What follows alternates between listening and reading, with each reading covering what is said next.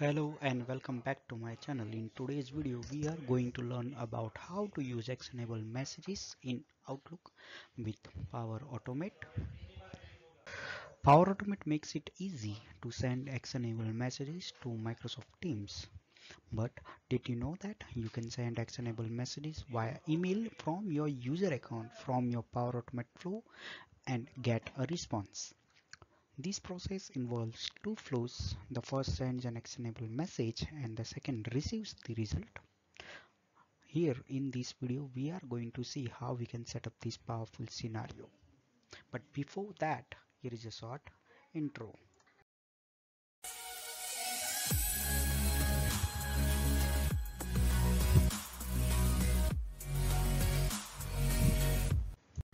Right now I am in one of my developer environment, that is dev 1986, and what I wanted to do is I have to navigate to the outlook.office.com/connector/oam/publish URL,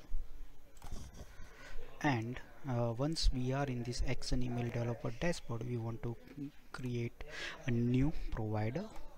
Provide some friendly name like testing actionable items, and provider ID and developer info will be auto populated. We need to provide the sender email address from which the actionable emails will originate. Right now I am adding my email address, that is sigar.dave, and we need to enter the target URLs. This URL is going to be the URL which is going to be invoked by the actions from the message card. So whenever a user presses any type of buttons like submit or reset buttons, this particular URL is going to be invoked, right?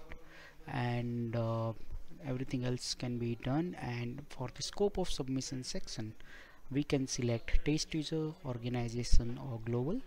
For now I am selecting the organization option, and I am the global administrator for this my tenant, so that I will receive an email whenever a new request has been approved, sent for the approval for the new actionable email message. Let me just go and click on save, and it will provide me the please enter valid one or more unique URLs. So to do that, we have to create one Power Automate flow first and copy the URL from there. So let me just do that. So right now I am logging into my Power Automate environment, and I am going to create one new flow, and that is going to be an instant cloud flow, because I am going to use some type of validation, some type of actions to show you how we can use it without doing much things. Let me just add one more HTTP receive when HTTP request is received action, and one more trigger as simple for now compose. For now I am adding the compose only, and save this. Okay, sorry, it should have some things here as an input. Once the flow has been saved, let me provide it name as actionable outlook item. Okay, so if you open this when a HTTP request is received, it is having one post URL generated. We have to copy this URL and paste it in this particular section as a target URL. Now I can click on save, and it should save successfully. As you can see, it is having some pending approval in here, and I am the administrator for this particular environment, so I should receive one email like a request has been submitted to enable actionable message from the provider and its name. So if I go and click on this view submission, I can see in that same details in here, and I can click on approve or decline. Right now I'm clicking on approve, so my actionable email is approved, and as you can see in the email, it is also sending me the message like submission has been approved. Okay, so now the next step to do is we have to go in the adaptive card designer to design our adaptive card which we want to send in as an Outlook email, right? To save some time, I have already created one adaptive card design. Let me just go copy and paste it here. What it will look like is something like this. Okay, takes 2 minutes to help us to plan the upcoming Radisson Hilton, SharePoint Downtown, WP, and this. Okay, but it has a typo in here, so it should be like, instead of this it should be like this. Suggestions value, yes. Okay, so now what I can do is I just copy this, and before moving ahead what I will do is what I have to do in this case is replace two things. One is this URL of my flow, and another thing is that organization ID from my approved actionable messages. So this is my provider ID. Okay, I can go in here, and at the bottom I have to paste it in here. Okay, cut this part. So right now I am in adaptive card designer, and to save time I have copied one adaptive card one adaptive card JSON and paste it in here. There are two things which we have to replace in this particular JSON is that URL flow ID. This is the flow URL, so this is the URL which for the flow which we have already generated. So let me just go into the my flows, actionable Outlook item, click edit, and then copy this URL and paste it in this place. And another thing which we have to replace is this originator ID, and that can be captured from this provider ID is an originator ID. Okay, so our JSON is ready, and you can also see the output, how our actionable adaptive card will be displayed.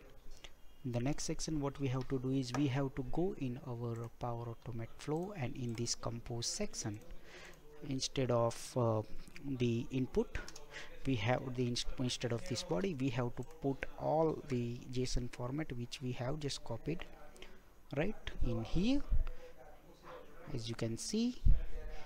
And the next step would be to